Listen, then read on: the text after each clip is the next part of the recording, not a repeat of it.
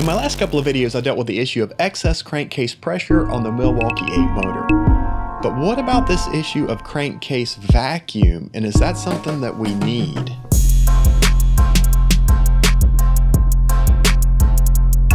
What's up, everybody? As I mentioned in the intro, this is my third video related to the blow-by issues on the Milwaukee 8 motors. In my most recent video, which I'll link to here, I added an external crankcase vent solution, and that seems to be working really well. I'm very happy with that, and it's doing a great job so far. Immediately before I did the crankcase vent, I added an external breather modification to the Arlen Ness monster sucker intake. And after posting both of those videos, I got some feedback that indicates that by doing both of those solutions at the same time, I may have removed a really important component of the way that motor is designed to breathe. In the crankcase breather video, I talked about the check valve that I added, and I mentioned this issue of vacuum that I've heard people talking about. I'm still debating whether or not there needs to be a check valve of any sort in the crankcase venting solution. And that's really the heart of the matter of what I'm talking about today. Let me just tell you that I was really hesitant to post this video only because I found it difficult to come up with verifiable facts about this whole issue of crankcase pressure and crankcase vacuum. But nonetheless, I wanted to take some action on this and see if I could do a bit of testing to assess this issue of crankcase vacuum and see what I came up with. Like I've said before, I'm not an expert on these motors. I'm just trying to learn as I go and share those learnings with you along the way. It sounds as though the issue has to do with over oiling of the cylinders, and that vacuum being present in the crankcase helps to pull the oil down on those cylinder walls to alleviate that issue. And getting some comments from viewers, by adding the external breather modification to the Arlen Ness intake, I may have removed that source that would add a vacuum to the crankcase. By the way, if you're new here, thanks so much for stopping in to check out this video. My name is 𝗓𝗔𝗕𝗟𝗘, and here on this channel I tackle projects of all sizes related to the bikes I ride, and I give you as much information as I can about those projects and what I learn along the way. So be sure to subscribe, hit the notification bell, and enable all notifications so you'll be alerted whenever I post future videos. The bike has been running great with both of these mods in place. So with the Arlen Ness external breather mod and the crankcase vent in place,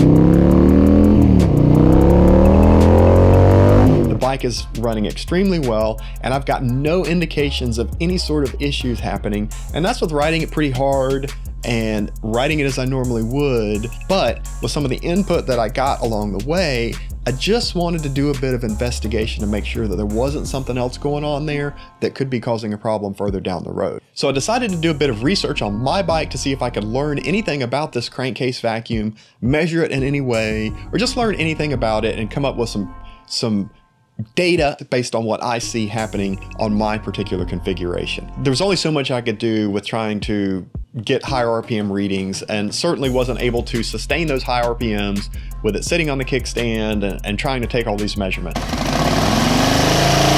Maybe I could do that on a dyno or something like that. Maybe that's something we can check out in the future. But at this point, I had to keep it simple and just measure the vacuum at idle or at relatively low RPMs, 2000, 2500 RPM, something like that. So I started by removing the right-hand side cover so I could get to that hose barb for the crankcase vent solution, pop that hose off of there.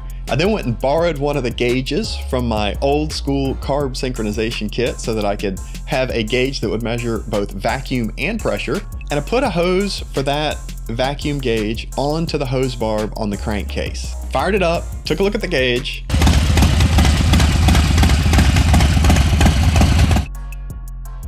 and I saw no vacuum whatsoever. At this point, remember, I have both the crankcase breather solution and the Arlen Ness intake breather solution on simultaneously, and people have said that that removes the vacuum source for the crankcase and that there would be no vacuum in the crankcase based on that. So the next step for me was to reverse the Arlen Ness breather modification to see if I could get any different results with the crankcase vacuum. So I took the intake off the bike, removed the two grub screws that were blocking those passages on the intake, capped off the hose barbs, reinstalled the intake, put everything back together, fired it up again.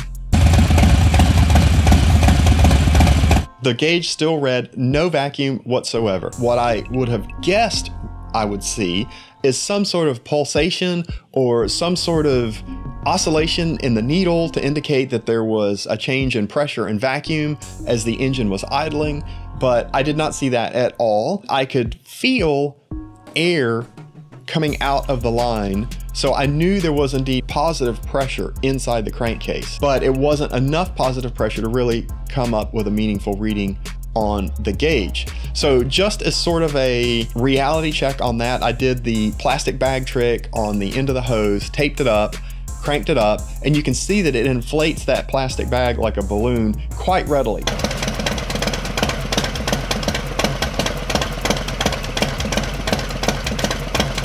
So obviously there's positive pressure in the crankcase, but there's no indication of any sort of pulsation with momentary vacuum. And obviously the pressure is the most consistent aspect of it because it certainly fills that bag up quickly and stays inflated. So then I was curious about how strong the vacuum would be in the intake. So just as an experiment, I found a capped off hose barb on the intake itself, popped that cap off, put the hose for the vacuum gauge onto that barb, cranked it up, and there's an obvious vacuum on the intake. So what does all this mean? All I can say is there's no noticeable or easily measurable difference in crankcase vacuum at idle or slightly elevated RPMs using both of these modifications at the same time or using just the crankcase ventilation solution. Maybe there's a better way to test this. Maybe there's a different approach I could use to trying to measure or detect that crankcase vacuum.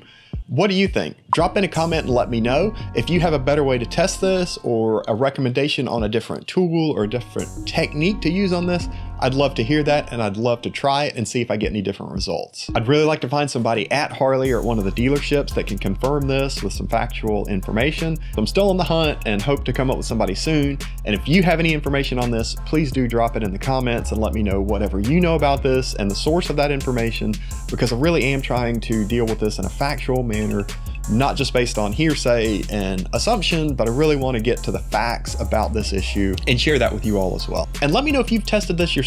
Have you been able to test this whole issue of crankcase pressure and crankcase vacuum and measure it in any way and come up with any sort of meaningful results? Definitely let me know about that in the comments as well. So where does that leave me at this point?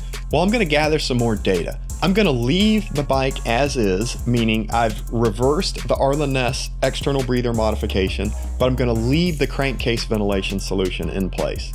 I'm going to ride it for a while, and I'm going to remove those intake bolts periodically and check them for residue, because I want to make sure that I don't get additional oil buildup there, which is the whole point of all of these projects that I've tackled, is to minimize or eliminate the blow-by and avoid blowing that oil into the intake, which would then collect on the tops of the pistons. So I'm going to monitor that over the next month or so, and I'll post a follow-up video to share the results of those tests and the results of riding that for a while with just the crankcase ventilation solution. And we'll see how those bolts look, which will be an indicator of how much blow-by is or is not still happening.